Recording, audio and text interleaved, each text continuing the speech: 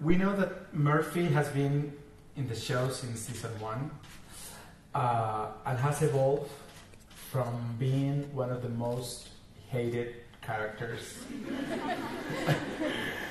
of the show to one of the most loved ones. Which I mean, that all depends. How do you feel about him after that last episode? You hate him again, or what's the deal? So, which is kind of like a journey. Yeah. And this show is about journeys. What was like that in as an actor or as a character? That evolution from moving to the dark side to a less dark side of. It was definitely the greatest challenge that I've ever been given as an actor, and it was the most fun I've ever had playing this character. Yeah, to take someone who was so disliked at the beginning, and I don't know if it was ever our goal to make people like him. I think it was our goal to make people understand him, and if we did that for any of you, then I think we did our job well, and I'm very grateful for it. Great, thank you. And then for Tales, we know that that's your last name. Sorry. We know that fans and audience are expecting Clark and Bellamy to become partners on the show, on the show. And aside what has happened on the real life, how does your character copes with this tension? If it's and is he aware of that? He's in the middle of that, or not really? How is it as an actor or as a character? Yeah, this is a question that I answered this morning, and it's something that at the beginning of this season was funny, because at the beginning of the season, when we were in a big group, there would be, we'd all be standing there, and it'd be the three of us standing together. And so I was wondering if that would be something that affected Echo. And then when I was speaking to the writers and speaking to the director, it was said to me, which I think was brilliant, that not everything is about a triangulation between two guys and a girl, or two girls and a guy. And that these two, the two women respect and understand one another, and that by virtue of Echo's feelings for Bellamy, Clark is her extended family. And so I don't think that's anything that she worries about. But yeah. Great, thanks. I also want to mention, I don't know if you're aware, but she has a famous restaurant in Vancouver. She also has that. And also that she supports a charitable organization, a non-profit organization, which supports children at risk of human trafficking. So that's really, we want to thank you for that as well.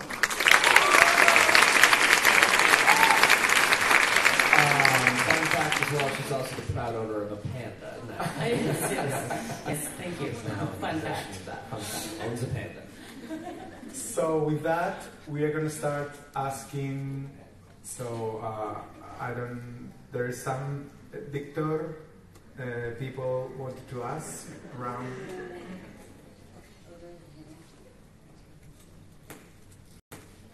Okay. Echo, what did you betray your king in the season 5, going into this kind of Hunger Games, trying to kill Octavio? Why did I betray Rowan? When you go in, when it is forbidden for you? Well, I think there's a couple people in that whole game that cheated.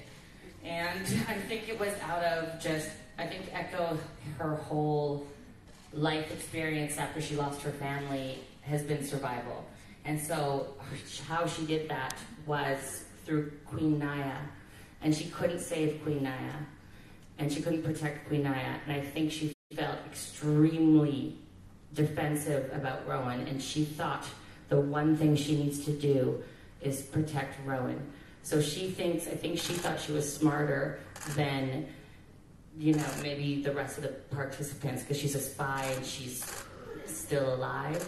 So she didn't perceive it as betraying him. She perceived it as helping and protecting him. And that's why. Thank Okay. you. Next one. maybe here. Okay. Yeah. Oh, sorry. Perdona.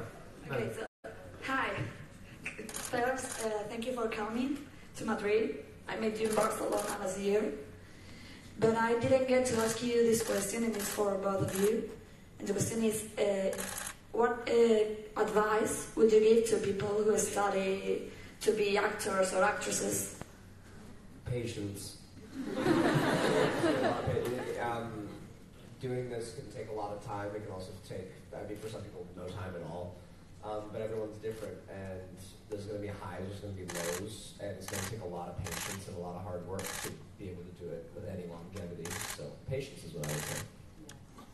In addition to that, I would say find good teachers and good influences, because if the people who are around you support you and help you fall in love with the art and the beauty of the acting, you're not going to maybe fall victim to some of the other traps that exist in this business, and that you can develop the artistic component, which I think a lot of people can forget about. But I think teachers and mentors are really important as you steer yourself through this industry. Gracias, thank you. Vamos por aquí en esta fila. Ahí venga. Va. Hi, first of all, I love you both so much. And my question is, if you could have a full conversation with your character right now, what would you tell them and why? That's a tricky one.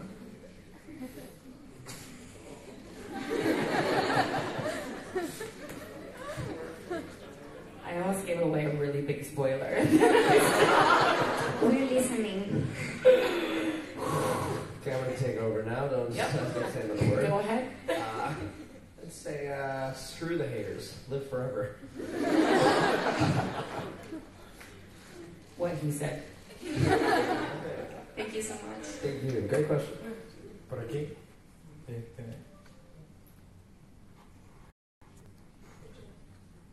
My question is for you, Richard. Do you think Bellamy will forget Murphy for this treason? That's going to be a very tough one. I mean, it's heartbreaking, isn't it? They've come so far, the two of them, between people who, in the first season, if you put them in the same room together, they inevitably tried to kill one another, no matter what the situation was. They would always just be trying to kill each other. Into where we are now, which is sort of brothers. Like they do have a brother connection. But this sort of betrayal, if that's what you want to call it, is, I don't know if that's something that Bellamy's going to get over quickly.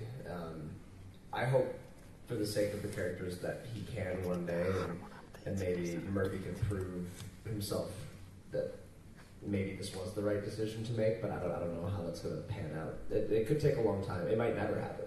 I hope it does, though. Thank you. Por aquí. ¿Tú, por ejemplo? Sí. Hi. My question is for both of you.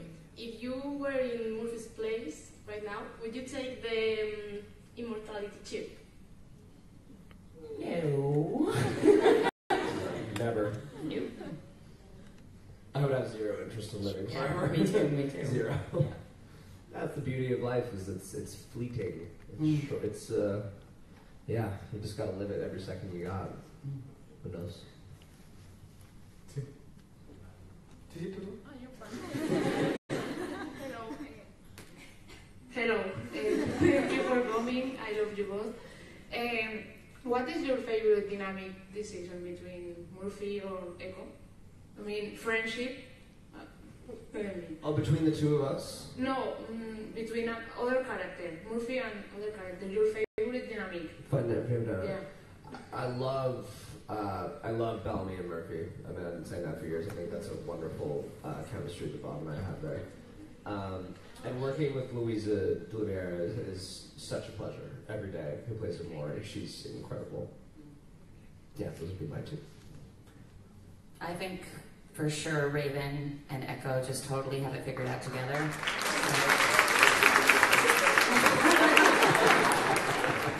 Okay, clap for mine. I'm like,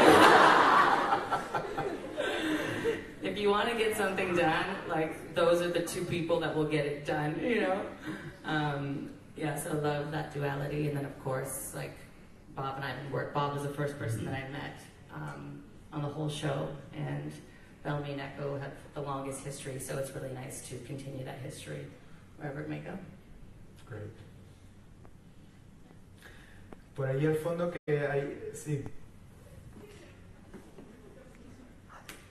Hi, first of all, I have a question for both of you, but at the beginning I wanted to say that, Richard, I discovered you with The 100 and I've been following the rest of our project as well, and I've even seen Continuum, the show you had in Canada. Oh, thank you. I loved it so much, and you're one of my favorite actors.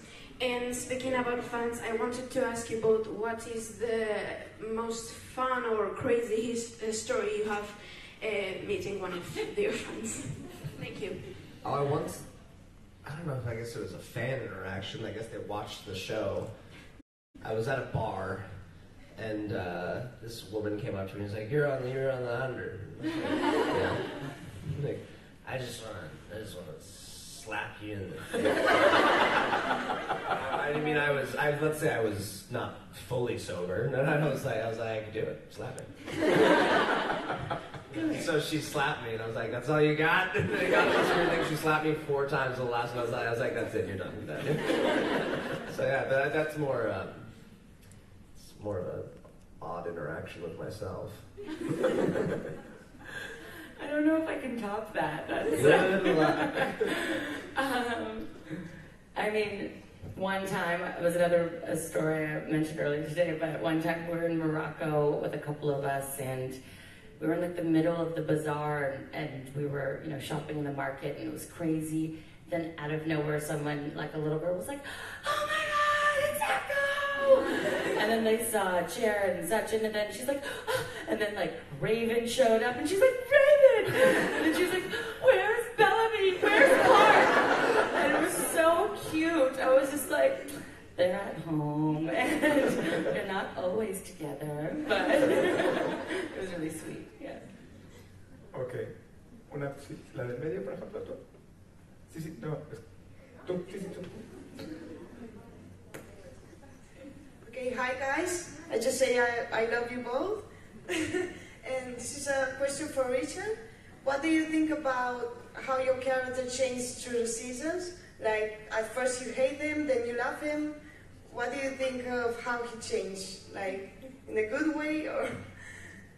Yeah, I mean, that's what we're figuring out, is how far he has changed. I mean, I think I've said for years that I don't know how much he's changed. It's just, the more screen time they've allowed for him, the more we've been allowed to show you more sides of him. I think that season 1, him is still in there somewhere, and I think he's doing his best not to let that poison inside him loose. But he enjoys it when it does.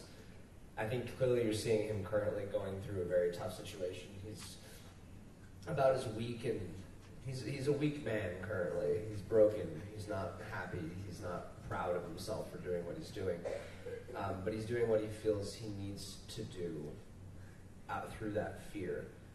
So I mean, I've loved the progression of him as a character, but I think a lot of it is just getting to know him better, is that he has all of that stuff in him. There is a hero inside of him. There is a villain inside of him.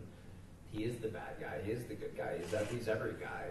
And I'm really glad we get to see more of him and kind of figure him out.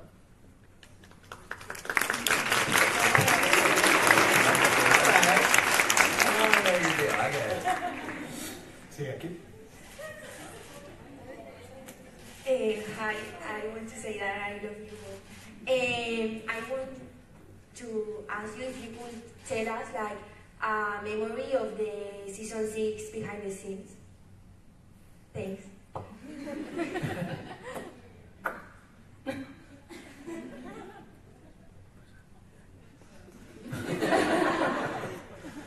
One of the ones that I want to share does.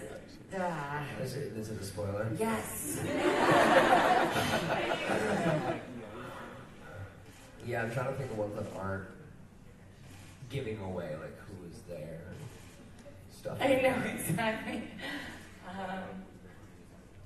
Oh, I think honestly behind the scenes was singing the song in episode 1. You just read my mind. I was just thinking that. That was a ton of fun, and I hope one day they're able to put out the entire scene, because I literally did the full 6.5 minute song. There was one point, I don't think they would have kept it, but I was going down the stairs and I kissed Miller right on the lips and kissed Jerry right on the lips. He was shutting them off as I pushed Sachin's head out of the way. It was a lot of fun, and they let me just go crazy with it, so that little bit of fun that you saw in episode 1, there's a lot more of it, so I hope one day you get to see it. I mean, it's all, I mean, you know, what happens is at the beginning of the season, I'm like, I need to start remembering things that happened, because it's so beautiful and so great every day going to work and working with everybody, you know. We have the opportunity to laugh and create so many memories and stories that it's almost like, I can't even pick one, you know. I was like, just thinking to myself, I have this video of Bob and Eliza and keep on wanting to say Raven and Lindsay, and Bob is like pretending like one of these baskets is a drum, and like everybody around him is singing that he has like, and it's a blueberry thing, so he was so stupid though, but it's like one of those things you had to be there, where he had the bloobs. You know, he was like, you had to be there. I got the blues, and he kept on like singing it. And I was like, awesome! And I just found the video this morning actually. So, but these kind of things happen all the time. So, yeah. Thanks. Another one. We have a few then. Okay, Syfy to. Hi. The question is for both of you, and it's how long do you usually have to practice to properly say your lines in Trig? Do I repeat it? No, I totally. How long do we need to practice to learn our lines in Trig? I don't speak Trig very often. There is a scene later this season, not a spoiler, I do speak Trig later this season. To you, in fact, at some point, at some scenario that I'm not giving away.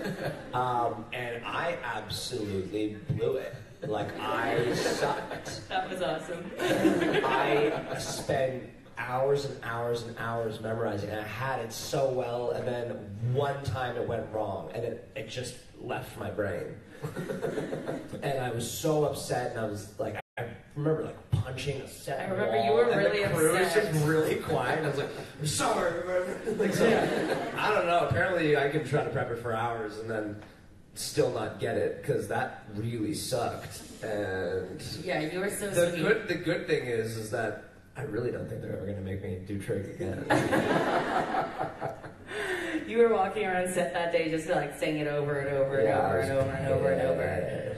And then, you know, when you're in the emotion of the scene, it can start to interrupt, you know, whatever is going on with your lines. But for me, I love it, and I don't know how I'm amazing at it.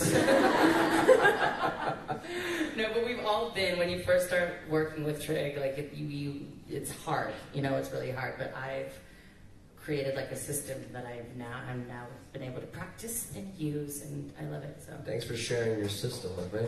I tried to. Did you? I did. Okay. Thank you. ¿Otra más? Aquí. ¿Tú? Sí, tú.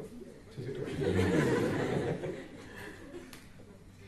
In the first episodes of this season. No eras tú, pero bueno. Sorry. Venga, dale. Echo have heard a sound like cut off her head. Cut off her head, right? Cut. Did you kill Kostya? I don't know.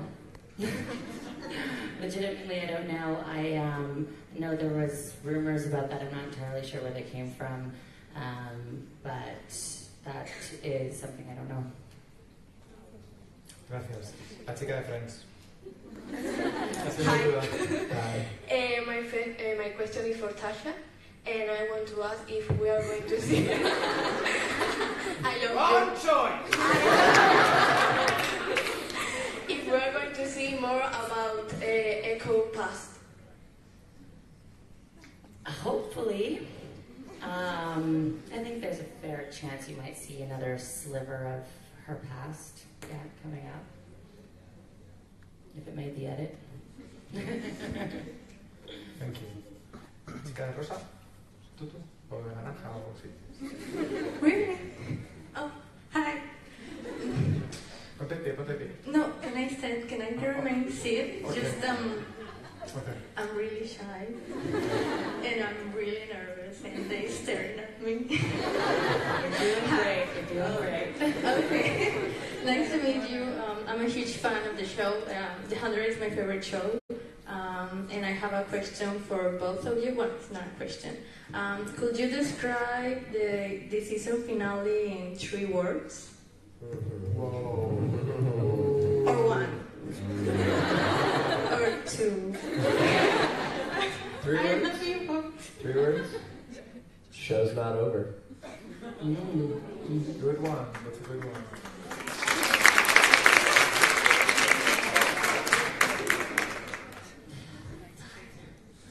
Una más y ya terminamos. La chica de rayas azul y blanco. Sí, tú. Esta es la última. Esta es la last question. Okay. Que sea buena. It's been a while since the 100 started. You make like a family with all the actors. How is it when it ends and you have to separate? What are your plans? I imagine at this point, I'm hoping that all of our bonds are strong enough to maintain after the show is over. I mean, we won't see each other as much as we do now, but that, c'est la vie, that's part of life. That you move on, things change. We will always, at least in my mind and my heart, have an incredibly special connection with every single person on this cast and crew that we've worked together for so many years. And I'm very grateful. I'm very grateful for you.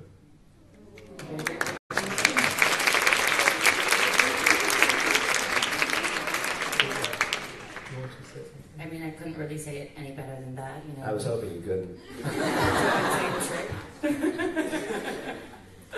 Exactly, I mean. Okay, thank you very much for coming tonight. It's been a pleasure. Enjoy your staying here in Madrid, the rest, and good luck in your future career. I hope to see you back if there is another season or so. Hopefully. Hopefully. Who's to say? We have the Warner people around here, so we can tell them. Yeah, exactly. And thank you very much. Thank you so much.